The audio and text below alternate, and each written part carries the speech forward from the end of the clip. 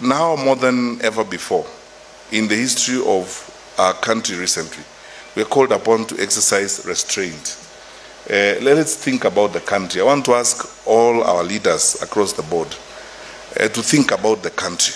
Even in the statements we make, in the speeches we make, our brothers and sisters, whatever we are doing in social media, let's think about the country. This is our only home on earth.